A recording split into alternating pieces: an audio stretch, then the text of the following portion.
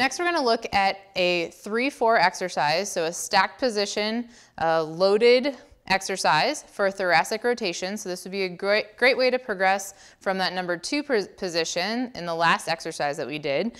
I'm going to utilize the CLX band. We're going to put both of the loops on my front foot. So remember, our stacked position can be seated, it can be kneeling, so I'm going to use a half kneeling posture. I'm going to put both of the end loops onto my foot here. This is another great aspect of the CLX in that I don't have to have anything to anchor this to because I can anchor to my own body. So we're going to do a lift exercise, okay?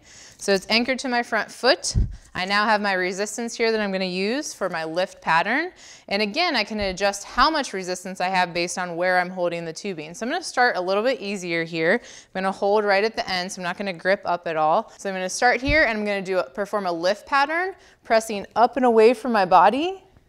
I can make this harder by adding more rotation to it, so I can press up, away, and rotate while trying to remain stable through my hips and my core. Or I can make the resistance harder by simply gripping lower down on my band, so I have a shorter amount of resistance that I'm going to pull on. I like to loop my hands through the band, just a little bit safer, a little bit easier grip. So I'm going to grab here and here. And then I can again perform my lift pattern, moving through that motion. So I'm coming up and across my body and back down.